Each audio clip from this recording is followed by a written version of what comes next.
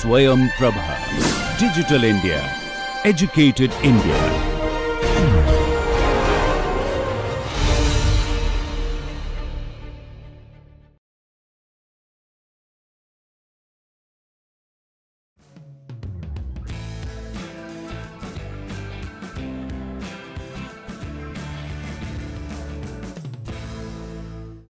Okay, as we saw in the last class, we saw that the thermoacoustic instabilities were happening because of the feedback between the acoustic field and the combustion process, and we looked at the consequences of thermoacoustic instabilities to the hardware in terms of the combustors and power plants, and we also looked at the consequences for the aerospace propulsion systems.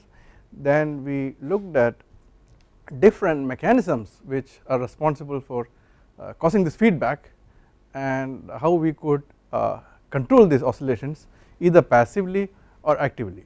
So the subject is basically because of coupling between acoustics and combustion, so it is important that we build up a good background on acoustics. So the first part of the class, as I mentioned last time, deals with acoustics. So acoustics deals with generation, propagation and effects of sound.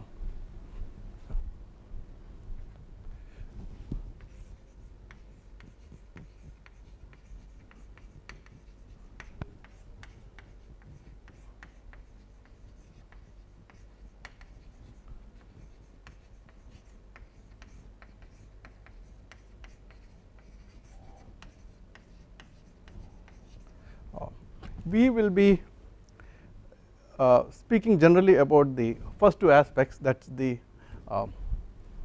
generation and propagation, although a lot of researchers work on the effects of sound on various things like the subjects like psychological acoustics and so on.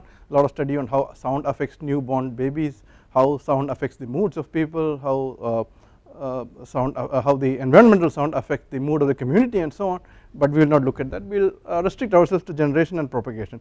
In fact, it is much easier to study the propagation of sound rather than generation of sound, because generation of sound is a much more complicated topic. So it is easier to do easy things first. So we will start out with how sound propagates, then we will look at how sound is generated. So I must also emphasize that sound should not be a misnomer for frequencies in the range of human perception. That is, we can hear some sounds, but that is just not, we should not restrict the definition of sound to it. It can fall into the actual definition of sound can be a lot more general than that. So sound could be defined as a disturbance of pressure, or you could say it even more general way, a disturbance of normal stress which propagates at finite speed in a compressible medium, and compressible medium could be solid or liquid or gas. We will mainly be dealing with gas in this course. So let me write down this definition.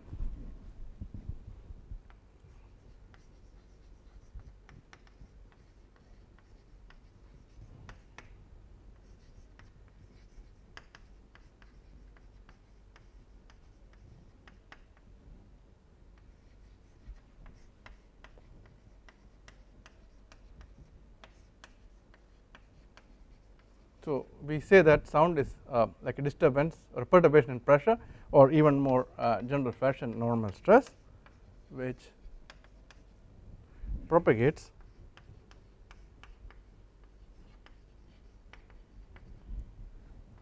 at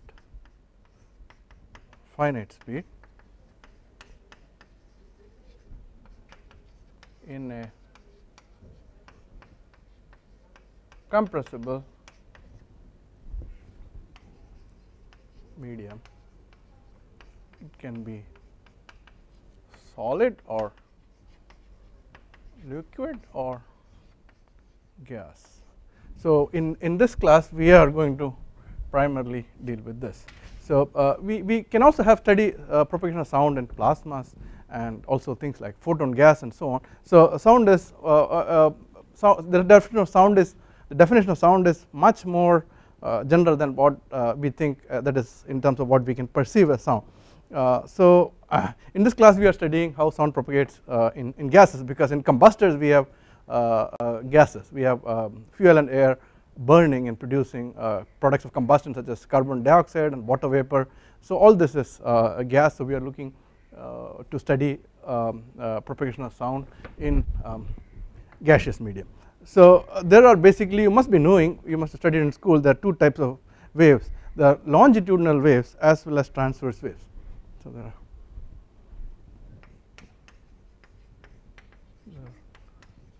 two types of waves. We can say longitudinal and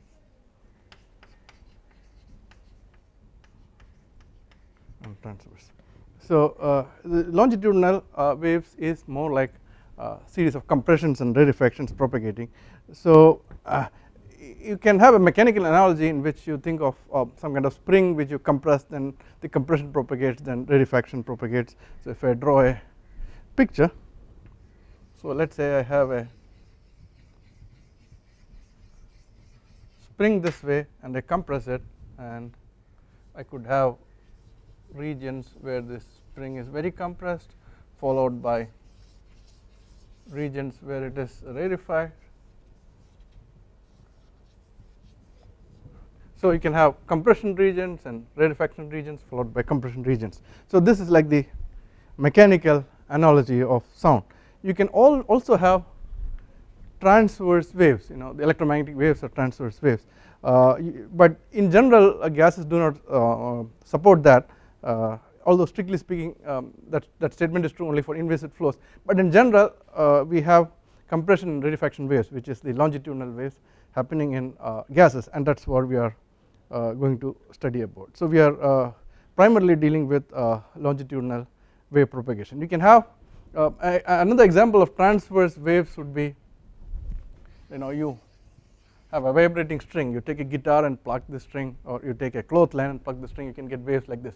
So here the direction of motion, the direction of the propagation of the wave is in this direction, but the particle is moving perpendicular to it. So that is what happens in transverse wave. In transverse wave you have the particle motion perpendicular to the direction of motion of the wave. In a compression or rarefaction wave, that is a longitudinal wave, you have the wave propagating, and this motion of the gas particles also happen along the direction of the propagation. So that is the main difference, and we in sound is longitudinal waves, that is the particle moves along the direction of propagation of the wave. So that is what we are going to study. So let us look at air as the medium. So we have some kind of ambient pressure, so the pressure here is 1 atmosphere, and we are looking at disturbances about this ambient medium. So if you draw a graph, let us say this is time and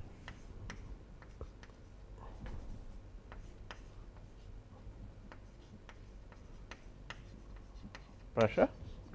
So if you have quiescent media, that is if you have silence, you will have constant pressure. Silence is just constant atmospheric pressure, but then you could have sound, then the pressure will fluctuate, and it may fluctuate like this or like this or like this.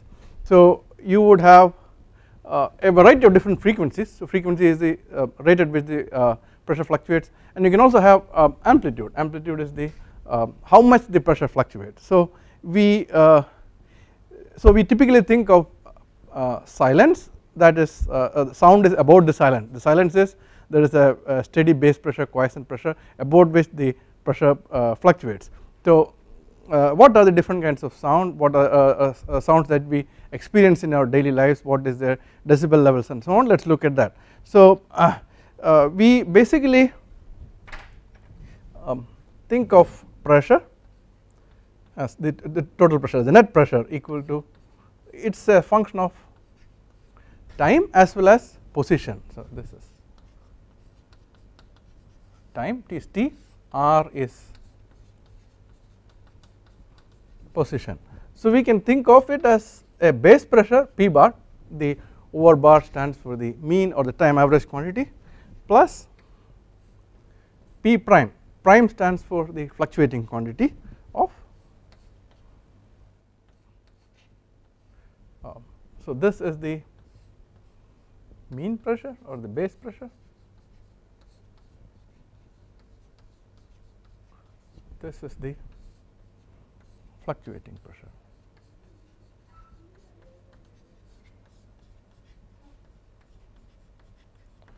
Strictly speaking, all fluctuations need not be sound.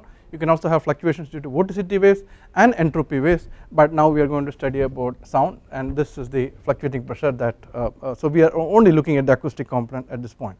The minimum detectable pressure typically by human beings, by the human ear, is of the order of 10 power minus 5 Pascal. Of course it varies from different people to people. Some people can detect more feeble sound than others, some people cannot, but typical sound that humans can detect is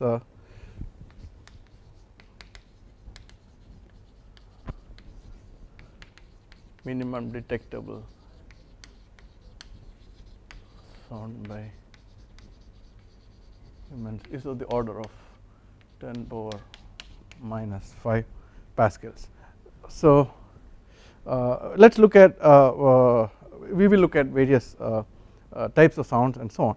So before we do that, we have to look at two quantities. One is amplitude, the other one is frequency. So amplitude is how much is the fluctuation above the base pressure, so that is the amplitude. So the amplitude and frequency are the key characteristics that define a sound wave. Amplitude and frequency. So amplitude is again how much the pressure fluctuates. Frequency is the number of oscillations per second of the acoustic wave that happens around this P bar.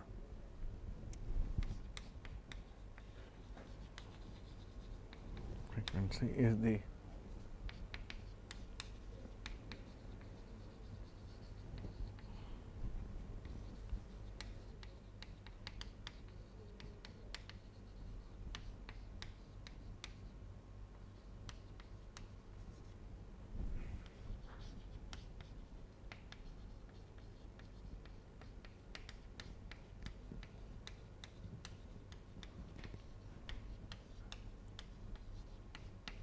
So here we will use the term acoustic pressure and fluctuating pressure interchangeably, and the acoustic pressure is often defined in terms of a log scale.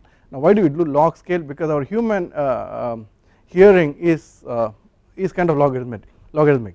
So if you double the volume in your loudspeaker in your stereo at home, you wouldn't perceive it as the volume doubled. So it is more on a logarithmic scale. So because of that we have a definition of a quantity called decibels. So acoustic pressure is measured in decibels. It is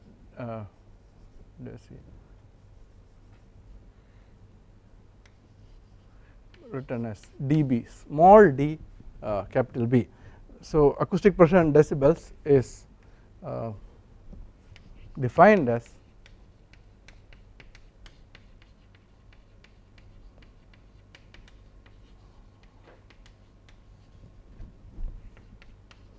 (20 log P over P reference to the base 10). So we take logarithm of pressure divided by reference pressure with respect to the base 10 and multiply it by 20. Now what is the reference pressure in air? The reference pressure is 20 micropascals.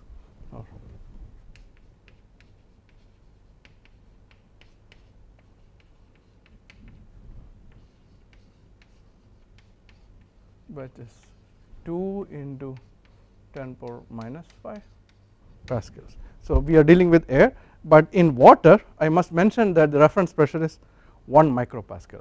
I mean it is just a convention.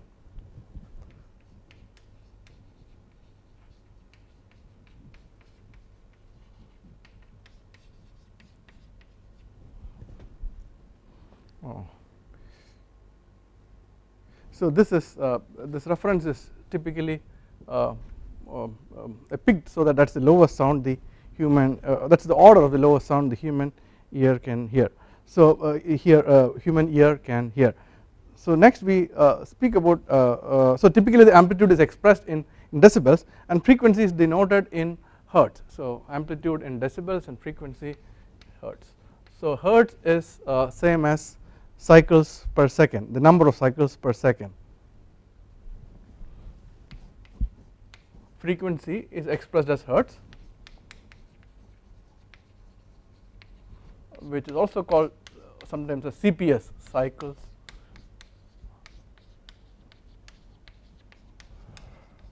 per second.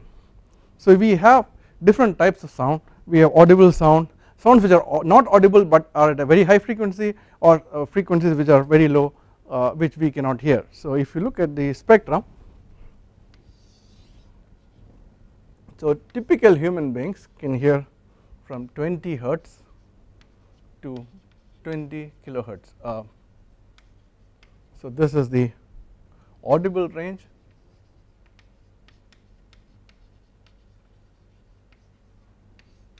and below this there is infrasonic sound or infrasound, and above this we have ultrasound.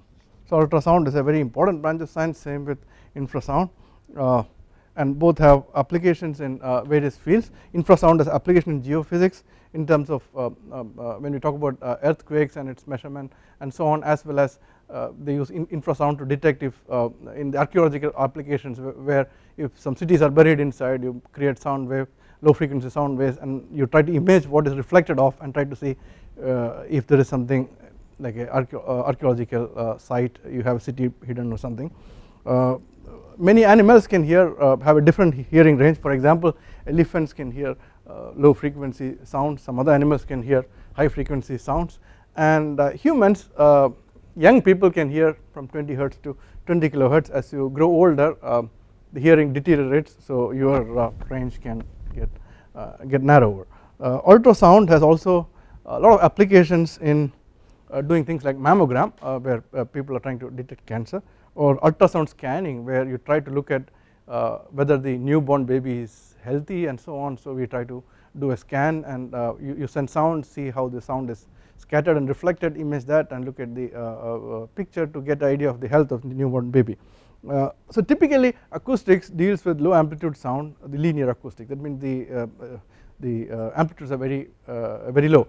But when the amplitudes are very high, the acoustic wave would become steeper and steeper, and you tend to form shock waves. So that is the subject of nonlinear acoustics. In our class, mostly we deal with linear acoustics, low amplitude acoustics, and not really with shock waves. So just to get an idea of various levels of sound involved. So if you are talking about calm breathing, somebody is sitting very calmly and breathing, the breathing itself will be very faint, and that would be of the order of 10 dB.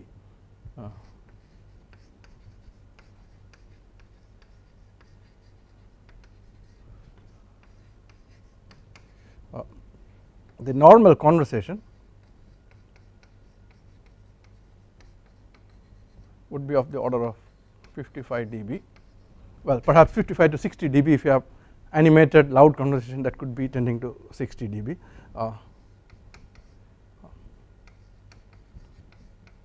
City traffic could be around 80 dB. I guess it depends on which city. In the loud Indian cities it may be slightly higher. Vacuum cleaner would also make around 80 dB.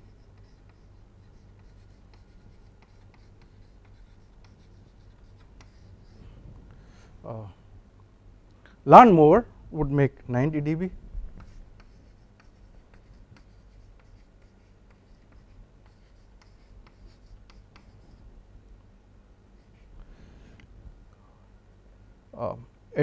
The whistle of a train, the horn of a train, if you are about 500 feet away, would be also 90 dB.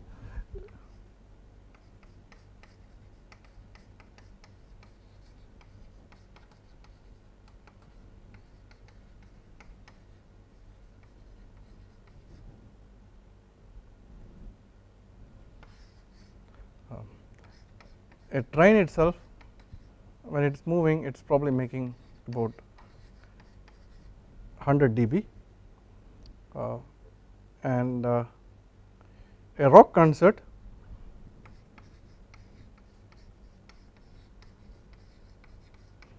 would be around 120 or 115 to 130 dB, and your threshold of pain, that is when the ear starts hurting, that is about 125 dB.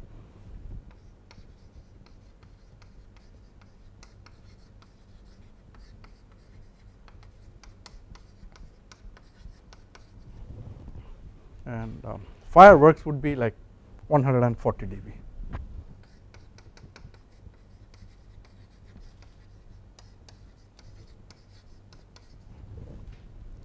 So this is I mean these are rough figures, they are given just to give you an idea of the typical sound pressure levels seen in various day to day situations. I think if you have anything louder than 140 dB, you are in the or if you hear that kind of sound, even you are in the serious there is a serious danger of losing your hearing. If you are even listening to rock concerts regularly, your hearing will come down. In fact, studies have shown that musicians have low hearing because they are every day listening to very loud sound in their own concerts and so on. So this is just a rough idea. This is not our basic interest. Our interest is to study not to study about hearing and so on, but really to look at how sound propagates inside combustors. But for that we are trying to build up a background in acoustics, in theoretical acoustics. So having said this, we need to be able to quantitatively describe the propagation of sound. So we need to, of course we have to quantitatively describe the generation also. So first we are going to talk about quantitatively the propagation of sound. So we need equations for that, and that's the next half of this talk. So I mentioned that we are attempting to describe quantitatively the propagation of sound. So when you want to describe something quantitatively, we need an equation. So the equation that describes quantitatively the propagation of sound is the wave equation, and I just want to first of all write it so that you have an idea how it looks like, and I am sure most of you have seen it.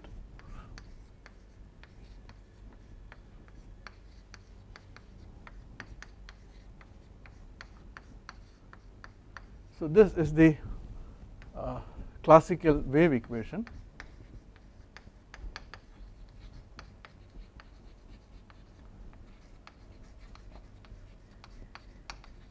So this is a equation that has been studied by mathematicians for a long time and in very great detail. So we are going to derive this from a fluid mechanics perspective. This is how actually the subject of acoustics started. The first derivation of wave equation was from fluid mechanics. Later on the other approaches to acoustics came, but in this class we are going to describe it based on fluid mechanics. In fact, in the 80s this approach came back very strongly because of the success of aeroacoustics and thermoacoustics, where you have to deal with the generation of sound, and for the generation of sound you have to study fluid mechanics. So I think in this class we are eventually going to deal with generation of sound, so we will stick with the fluid mechanics approach. So to simplify matters, I will be deriving this in one dimension. In fact, this equation that I have written is in one space dimension x, but we can very easily do it for 3 dimension. In fact, I will write down the results for 3 dimension. So this is a partial differential equation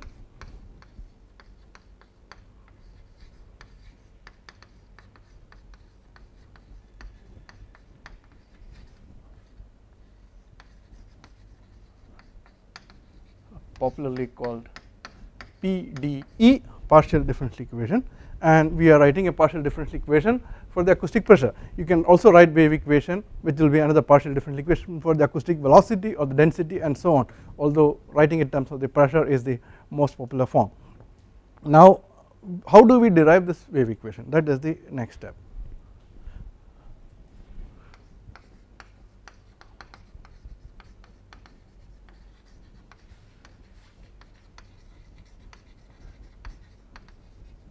To derive the wave equation, we will use the basic equations of fluid mechanics. What are the basic equations of fluid mechanics?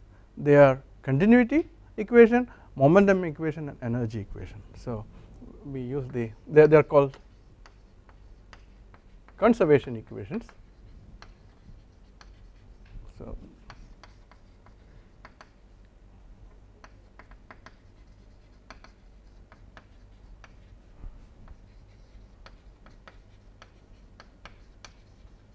for a gas we will also need the state equation, so we will use that.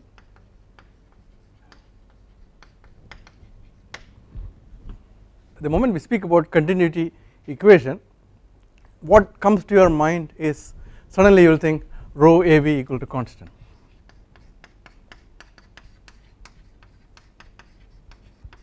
So I am quite worried about this because we are conditioned to be thinking that this is the conservation equation, but you are dealing with this is true only for steady flows, only for steady flows, and acoustics is primarily an unsteady phenomena.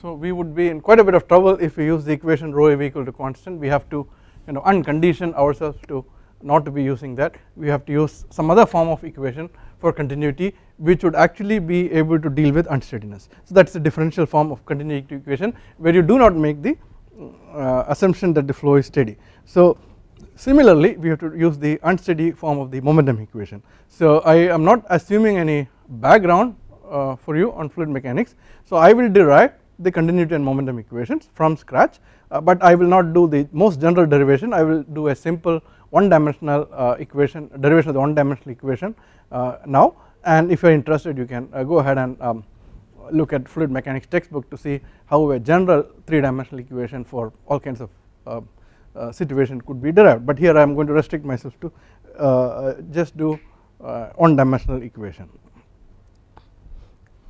So we are looking at mass conservation or the continuity equation.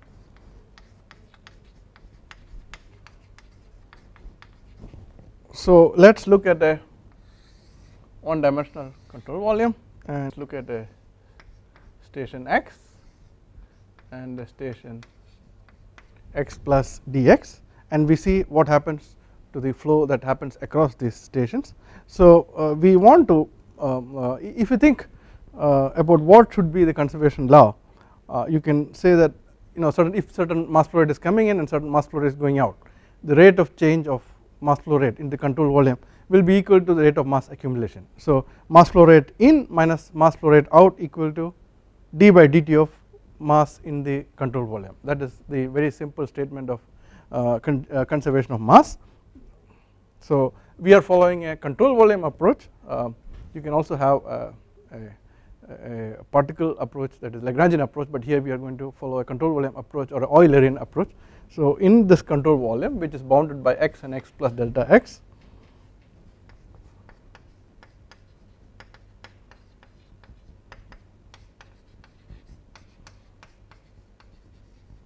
so we must emphasize that we are dealing with compressible flow.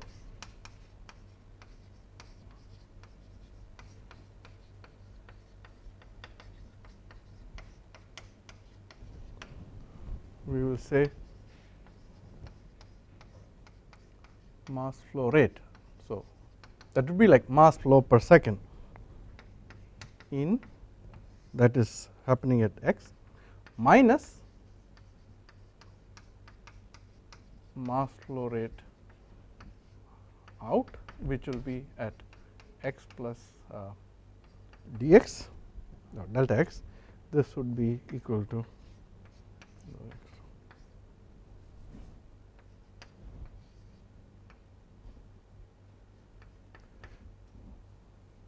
so we take the cross section area as 1, we can also take it as A or some kind of thing. We will simply keep it as 1 just to keep things simple.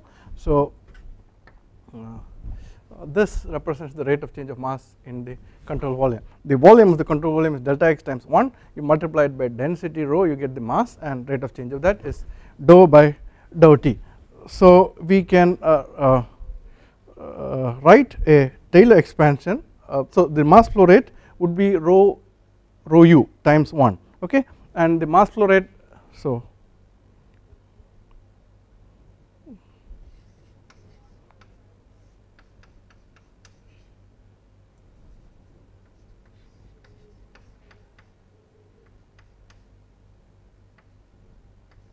this is what we need to look at. So this rho u of x plus dx, we can write it as rho u of x minus rho u of x plus dou by dou x of rho u times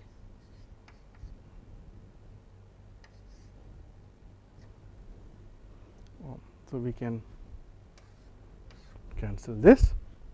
So,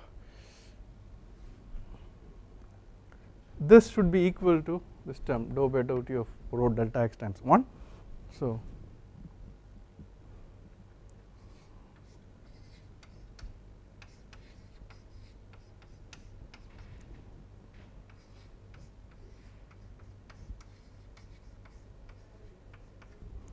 we can rewrite this as, sorry, I missed a minus sign. So, this is minus. So, I can rewrite it as delta x times dou by dou t of rho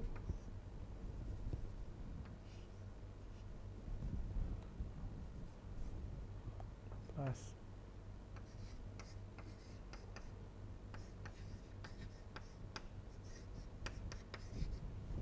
this is a universal law. So, whatever be the delta x, we can choose, we should be able to satisfy this equation for any choice of delta x. So, if that is the case, then what is inside this bracket dou rho by dou t plus dou by dou x of rho u should be equal to 0. So, let me write that here. So, for any delta x, if this equality is valid, then what is given here should be equal to 0. So, our continuity equation is dou by dou t of rho plus dou by dou x of rho u equal to 0. So, this is our continuity equation. In the if you write it in a vector form in the general 3D sense, it will be dou rho by dou t plus del dot rho u equal to 0. U is now a vector, and I would leave that to you to derive this. And if you were writing it in the Einstein notation or the index notation, then we can write this as dou rho by dou t plus dou by dou xi of rho ui equal to 0. So, this is the this is the vector form, and this is the index notation. This is one dimensional. Okay. So, now we have derived the conservation of mass equation, and the next step is to derive the conservation of momentum equation, rather the conservation of linear momentum.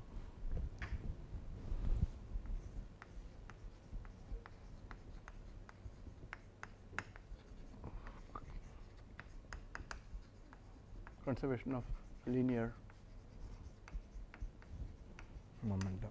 So, we must have studied in school that this can be expressed as F equal to ma, that is the Newton's law, but in a fluid we have this has to be written slightly differently. So, what we say is, and we are going to do it in an Eulerian framework.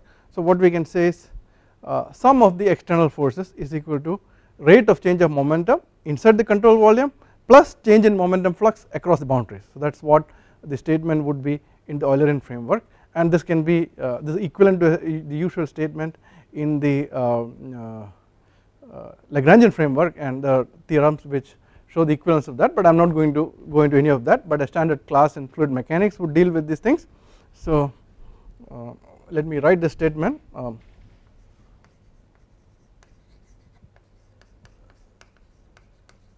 Sum of external forces is equal to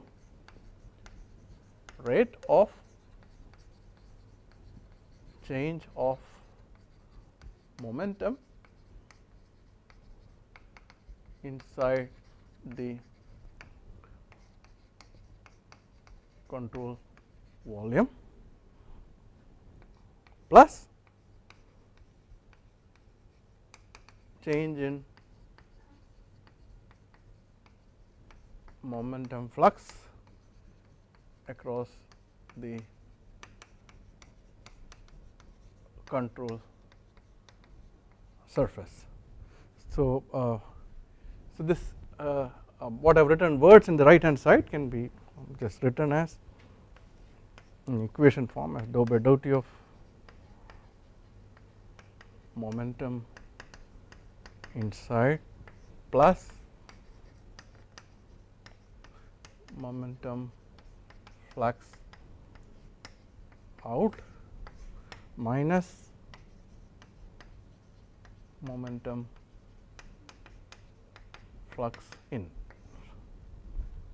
So, this term dou by dou t of momentum inside plus momentum flux out minus momentum flux in, that would be equal to the sum of the external forces. So, let us try to evaluate what this term is, that is the right hand side. So, this would be equal to, again we consider a one dimensional duct with a unit cross section area,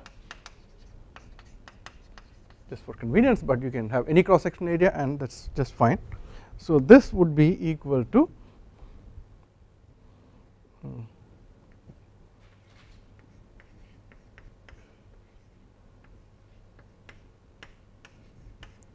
one is the cross section area. So, rho times delta x, that is the mass, times 1, that is the mass, times u, that is the momentum, plus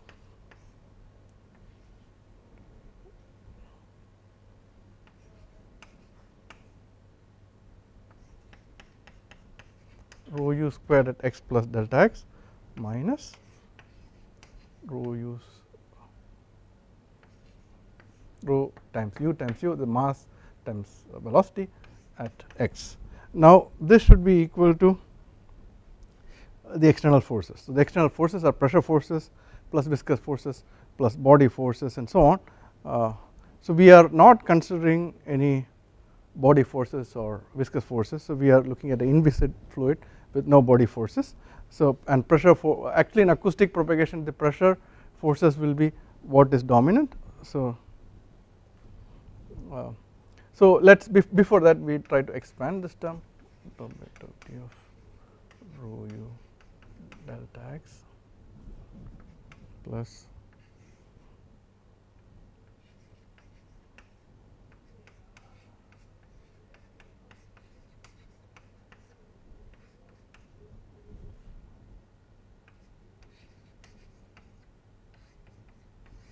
we can cancel this term. So, this is the simplified form of the term. Now, external forces equal to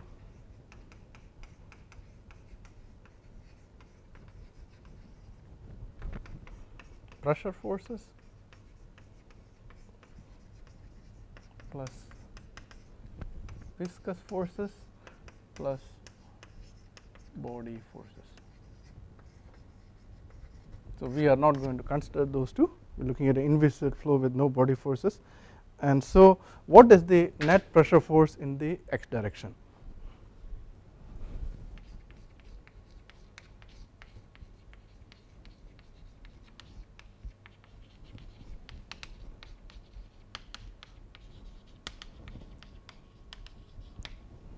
So, pressure times area is the force. So, here we are talking about unit area. So, P times 1.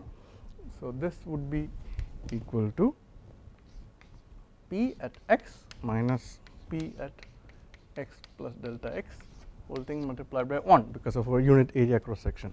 So, this can be written as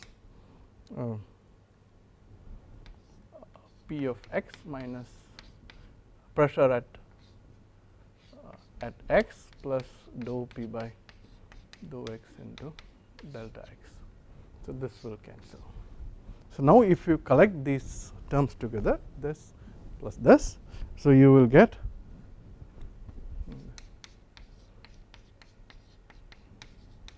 what you get is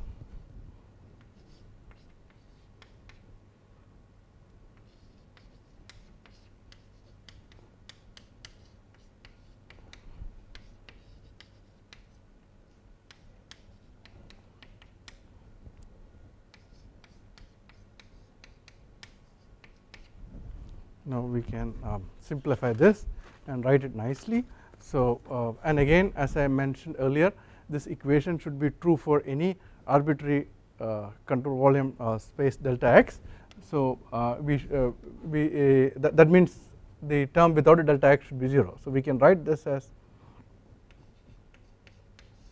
delta x times dou by dou t of rho u plus dou by dou x of rho u squared plus dou p dou by. So, we should have this equation work for any arbitrary delta x. So, I will drop this and say that this is the momentum equation. This momentum equation is given in what is called the conservation form, and this is very important for solving things numerically in computational fluid dynamics. So, this is the momentum equation in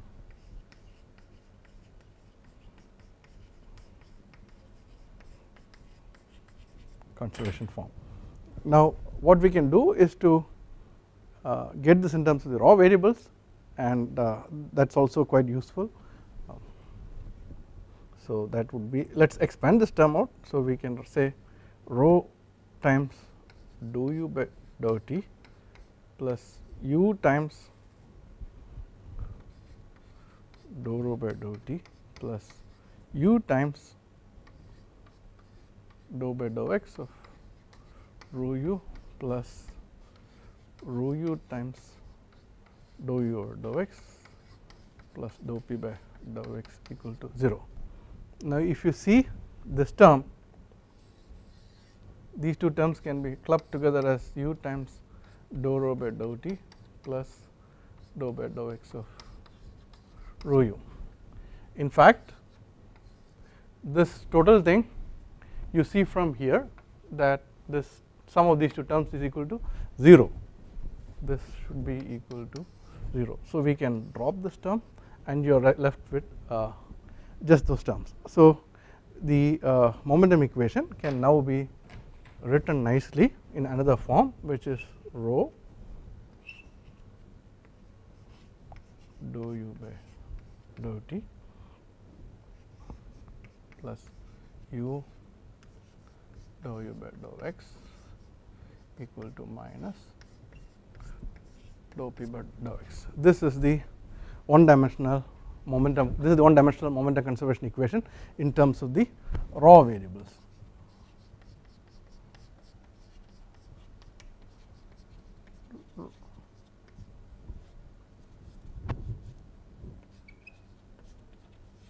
Raw variables, because these are the variables that you can measure directly. So, we can also write this in the other forms. So, I can write this in the vector form as follows.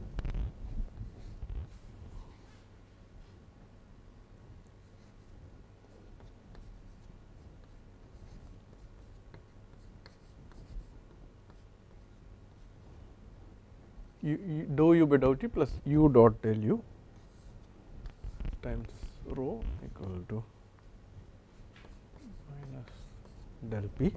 In the index notation, this would be rho times dou u I by dou t plus u j dou by dou x of, this would be u dot del times u I equal to minus dou p by dou x I. So, this is the vector form, this is the index notation or in the Einstein convention, and you have the one dimensional form here. So, let me write that right below. So,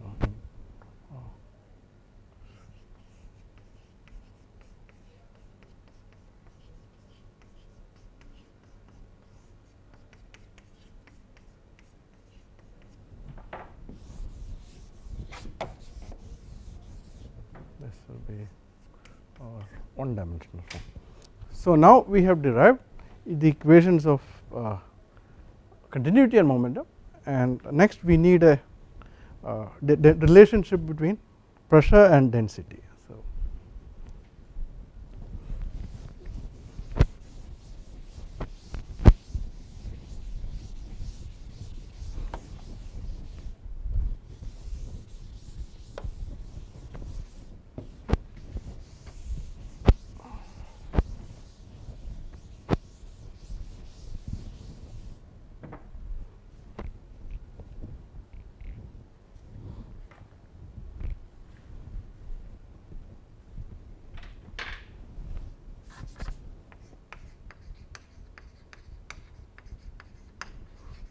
we need a pressure density relationship. So, there is a rule called two property rule in thermodynamics. A thermodynamic state is defined by two thermodynamic variables at some instantaneous time in a uniform flow, in a single phase flow. So, you need two thermodynamic variables to, that is called two property rule.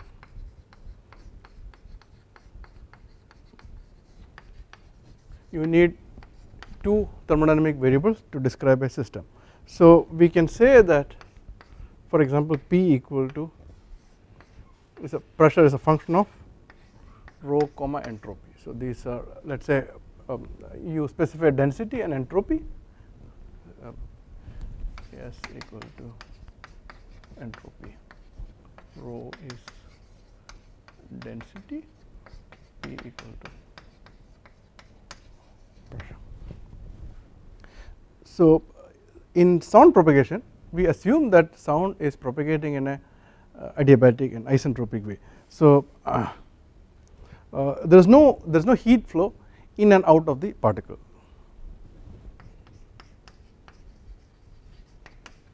No heat flow in and out of a fluid particle. So, we can say S equal to some reference quantity S naught, that is the entropy is not changing. So, what we can say then is pressure equal to a function of rho comma S naught, where S naught is constant value. So, we say this is 0 for isentropic sound propagation. So, we now have a relationship, let us say P equal to P of rho comma S naught. So, there is a unique relationship between, there is a unique relationship between pressure and density. So, this is the state equation. So, this will be the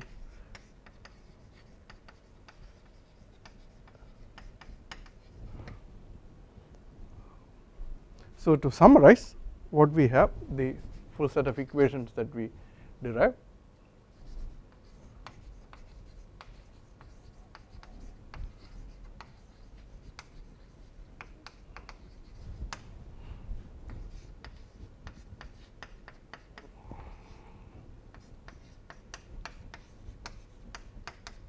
So, we have the conservation of mass conservation,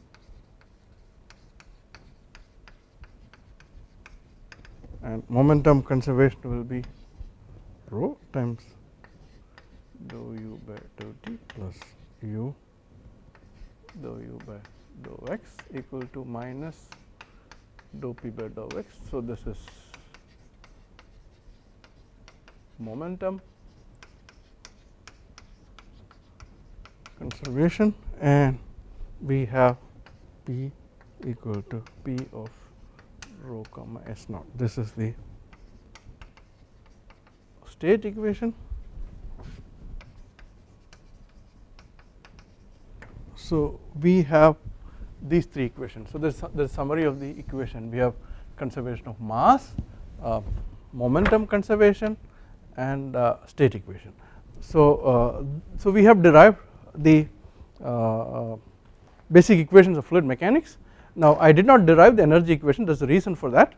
In fact, for simple situations we do not need it, because we will see it later. I will leave that explanation for the subsequent class why we are not going to use the energy equation, although when you have a combustion kind of situation where there is non-uniform temperature and so on, we will need to use the energy equation. So, we will eventually derive it, but at the moment I try to keep things simple.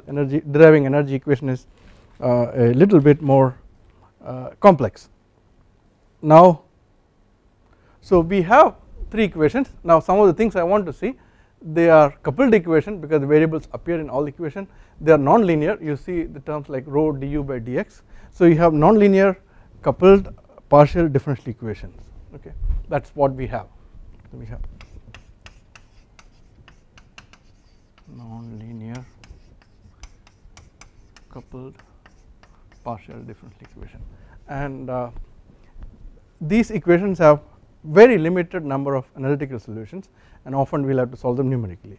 But in linear acoustics, if we can linearize this equation and write a linear, then we can actually derive our linear wave equation, and then we may be able to get exact analytical solutions.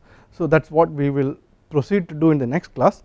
What we do is we will linearize this conservation of mass and momentum, and also linearize the state equation.